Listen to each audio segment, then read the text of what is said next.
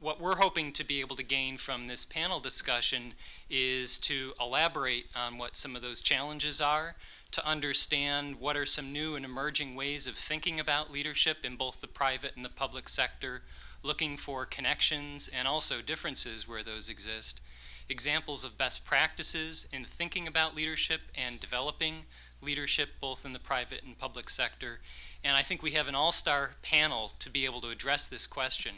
Just a couple of observations that I have seen, have admired in other leaders, have tried to emulate myself. Again, I'm sure you've heard all of these today, but one is having a sense of the mission and sense of the vision. Again, these cut across public-private. I'm going to speak a little bit toward the end about public sector specific characteristics.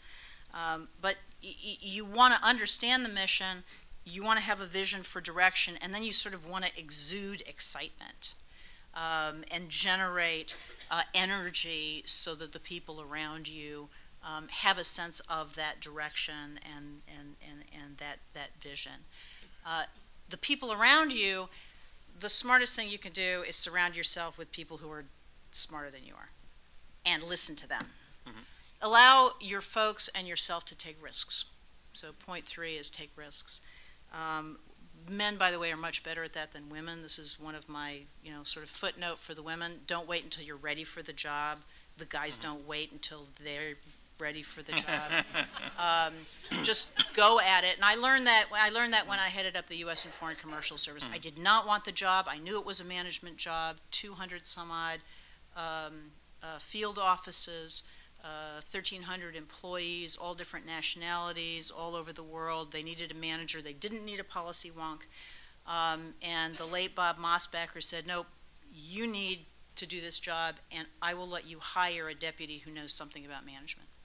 And that's exactly what he did, and I brought in a guy who was so much smarter than I will ever be about management, and between the two of us, we did a pretty good job.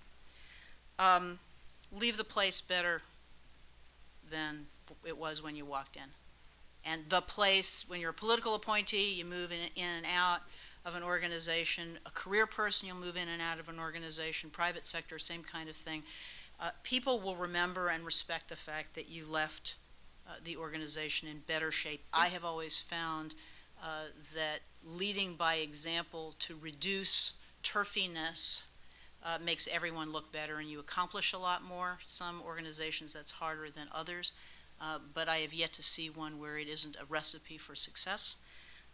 And you may not have control over any of the things I just described. You do have control, no matter where you are, over two things. One is your personal integrity, and the other is showing respect to the people you work with, to the people who work for you, and to the people you work for.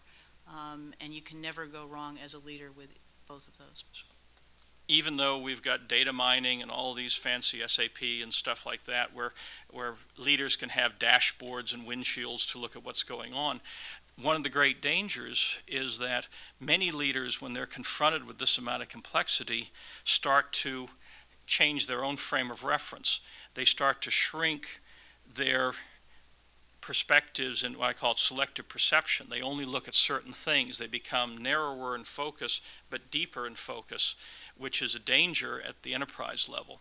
At the same time, and this is again a problem when you have 400 channels and people go on the internet to thousands of sites, peripheral knowledge disappears.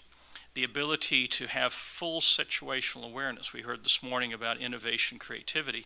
Some of that comes from understanding that there are things that may be happening halfway around the world or in a totally different industry that may address your issues. But if you're not looking at those websites, if you're not watching those TV shows, if you're not talking to those people or going to those conferences, you don't know it. And so a modern day leader has to take an added effort to reach out and to break across those lines, to stretch their peripheral knowledge so that something that if they're in the hospitality industry, this might be something happening in the IT industry. If they're in the medical industry, it may be happening in the cosmetic industry. Whatever. The key is you have to stretch across it, and that's a lot more of a burden to be proactive. I think leadership has always been critical, but I think things have emerged over the last 10 years that have made it even more challenging. Today, it's not unusual for the relationship between a leader and his or her team to be virtual. We have 392 offices in 43 states, and we're also international. I also think that doing business globally today often means that you're hiring from that location rather than relying on expats from your organization. Both of these make it even more essential in my mind that leaders focus on strategic and cultural alignment as a way to drive performance. I think this requires a different leadership style than what I was training leaders on back in 1981, so I've really dated myself. Then we used to talk about leadership as a system that was composed of 4 functions: planning, organizing, leading, and controlling, and all the activities that go in back of each of those. Yesterday, I just finished doing a strategic alignment workshop with my CEO and his direct reports and the top executives of our company, where we were discussing the role of leaders as being architects of the strategy, translators of the strategy, and those who have to execute the strategy. I'll tell you a story. Not long after I joined Martin Marietta, and that was before it merged with Lockheed, we received a hostile takeover bid from Bendix, which was then led by Bill Agee. We had just announced a new CEO, Tom Pownell, who was still in a transition period. Everybody in the company, especially headquarters where I worked, was worried, anxious, and scared. And Tom really came forward as a true leader. He pulled everyone together. He told us the situation. He outlined the broad aspects of the plan, his commitment to keep us informed, which he did on a regular basis, and his expectation that we continue to perform at the highest level for our customers and the company. So he made it very clear what our role was. He ended that initial meeting by vowing to fly a flag at the headquarters until our counteroffensive was over. And that was the "Don't tread on me" flag. To remind myself how crucial a role leadership plays in organizations, I often think of Peter Drucker's simple yet profound adage that leaders should always think of their employees as volunteers.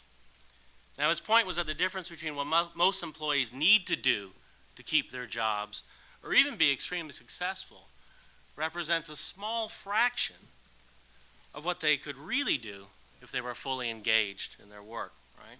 In other words, full engagement always involves people volunteering, going the extra mile, putting their heart and soul into their work because they choose to, not because they have to.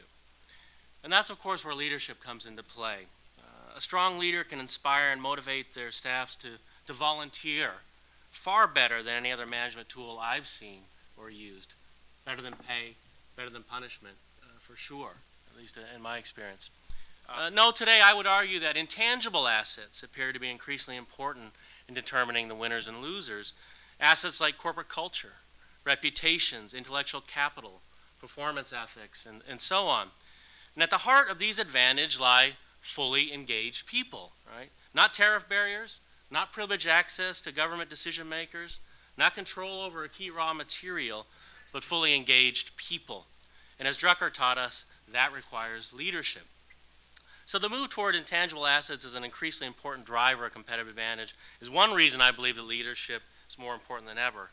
Another related reason I think it is more important than ever is that our private and public sector organizations are becoming increasingly complex, and thus the challenges of alignment, strategic alignment that we talked about earlier, are becoming more difficult to solve using traditional systems, processes, structures, and other management tools.